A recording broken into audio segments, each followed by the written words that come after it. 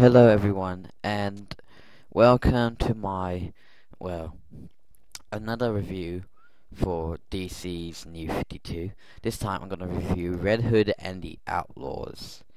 Red Hood and the Outlaws basically follows a Jason Todd, now who's Red Hood, the badass he is, and is, basically starting this group of people.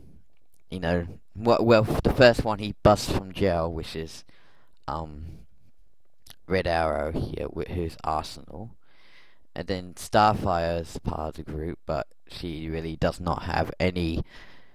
You she has no story to her. She's just a dumb character. She really has no point in the story at all. They could have just left her out. But besides from that little rant, um, Red Hood is funny in this. He's actually well done in this. Red Arrow, he's alright, but then again, they need to add more story to him. With Starfire, they probably can't add any story to her because she's just stupid in this. What's the point of creating a character who can't even remember anything from, like, her past, adventures from the Teen Titans? It's just really a pointless character. What's the point of having it in the comic book? So you could have just left her out. So I'm just really angry about that. Anyway, Red Hood and the Outlaws. But it's the art style on this is different, but really stylish. It's got it's got the lighting effects to it. Like when you see Red Hood's mask, it's got that gleaming effect to it. It's like metal and stuff.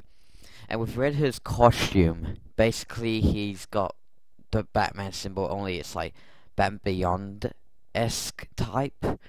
Like, it's got the red Batman symbol on it, which is pretty cool for Red Hood's new look. Yeah, so this is a short issue, but I don't think this is gonna really survive. It's probably gonna go for a couple of issues.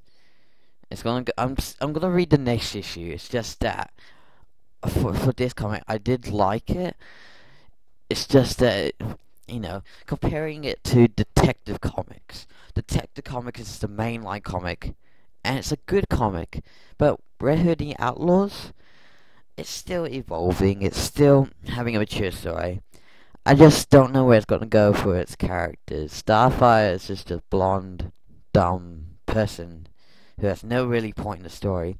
Arsenal still needs Red Arrow still needs some character development. And Red Hood is already established. Well, not really. If you're like a new reader and you have no idea who Red Hood is, it doesn't really give you backstory to the character. It still leaves you in the dark who the characters are. I mean, most people know who Starfire is, or I'm just saying anybody watched the cartoon series pretty much knows who Starfire is.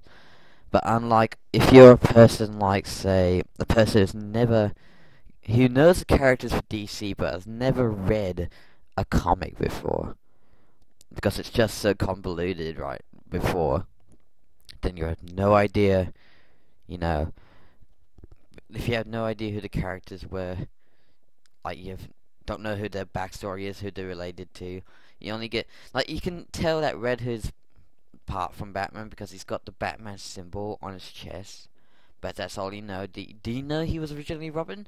No. Do you know that he died once? No.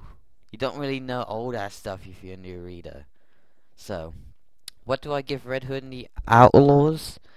Well, I give it a probably 7.5. I mean, 7.4. It's to me still needs evolving. You still need that character development to go to that little extra mile, and then it could be like a good comic. But if they took out Starfire and would just replace it with another girl, that would just be good, because she's only there for, like, you know, eye candy. No offense, but she's just there for eye candy. You know, she's just there for you to look at her, blah blah, and, you know, that's it. She really has no point character development to her. Okay, so that's my little rant and review for Red Hood and the Outlaws. I hope you enjoyed it, and please leave a like for if you want me to do more comic reviews, because that would be very, very helpful. Okay, signing out. Doodah, blah blah.